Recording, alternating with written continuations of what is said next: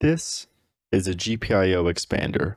You can use it to add additional GPIO pins to your project for the fraction of the cost of a microcontroller, and it is also much simpler to set up and use. In this video, I'm going to do a complete setup and demo of the PCA9535 IO expander from Texas Instruments. We're going to cover the hardware setup, the firmware setup, and in the end, I will use it to blink an LED and also one more surprise example. But before we go any further, please go ahead and drop a like on the video. It helps the channel out a ton, and subscribe so you can stay up to date with any future videos. Okay, so let's talk about the PCA9535 and how it works.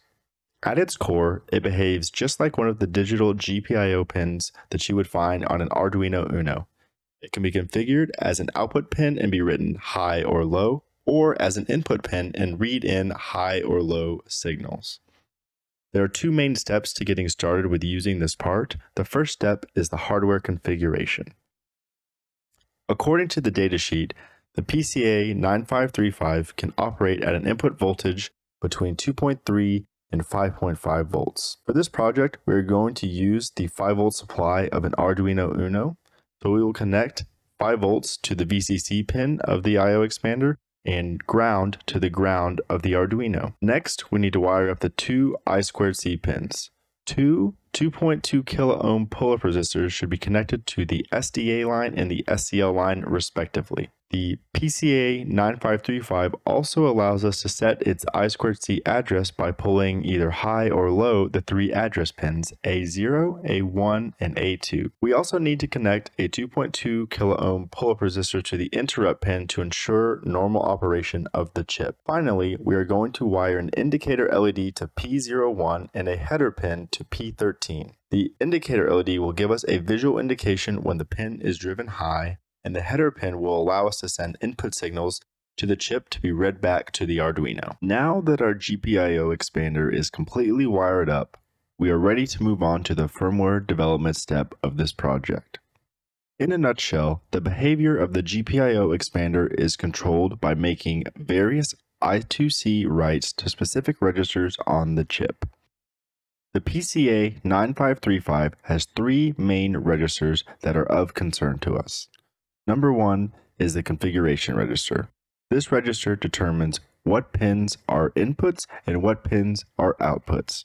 To set P01 as an output, we will write a 0 to its corresponding register. Number two is the output register. This register determines the output value, aka high or low, of the pins that have been configured as outputs. To turn the LED on, we will need to write a 1 to P01's register to drive that pin high. And lastly is the input registers. This register displays the input values, high or low, of the pins that have been configured as inputs.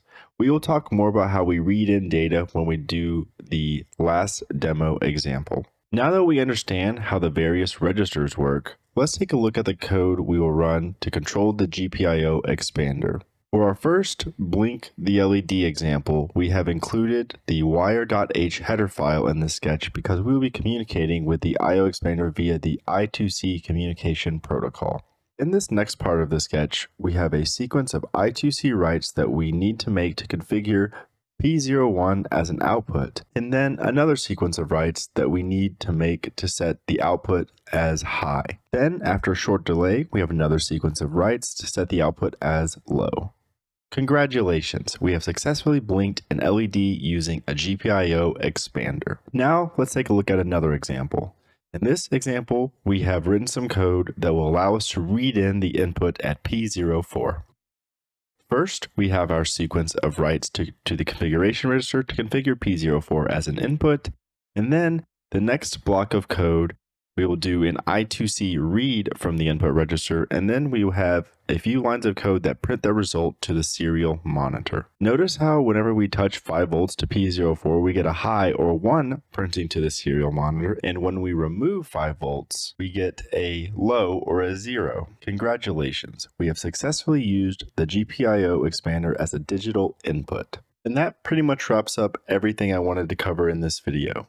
If you want to learn more about how to use this GPIO expander, head over to the RGB Engineering Patreon, where you'll find exclusive schematics, Arduino libraries, and additional project walkthrough videos. Thank you so much if you made it to the end of this video, and hopefully I will see you in the next one.